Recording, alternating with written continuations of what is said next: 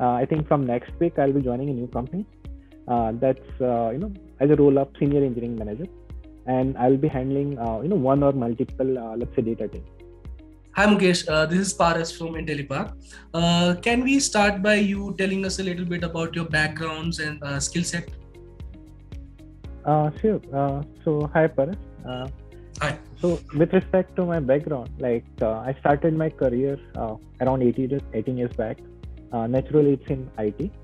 So I started my career as a developer, and there was a progressive movement. So for last around 8 years, I'm working more into process and leadership roles.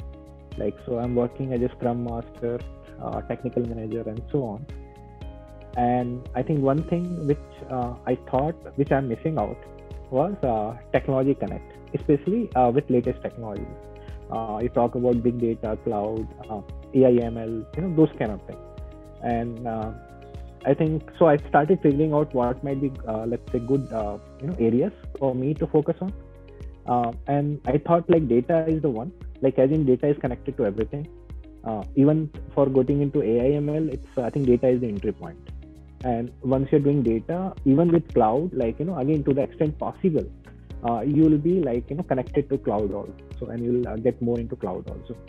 So I was looking for different avenues, and especially with respect to Intellipaat, I think some I will say key attractions for me was having live classes apart from recorded videos of self-learning or self-paced learning. You had live classes. Then there were assignments, and I think I signed up for a big data architect program. I think that's what I remember. It's a master's program. It's around 9 months. So in the beginning I was slightly afraid that it's really longer course, but I think it's worth it.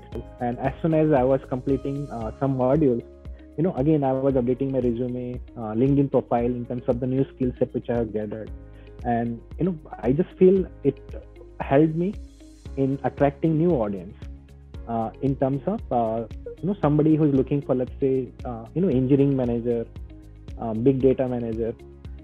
They really filed those new skill set very attractive, and I started receiving more calls, more interest. So I'm yet to, let's say, change the company, as in I'm already in the way of doing it. I think from next week I'll be joining a new company. That's as a role of senior engineering manager, and I'll be handling one or multiple let's say data teams.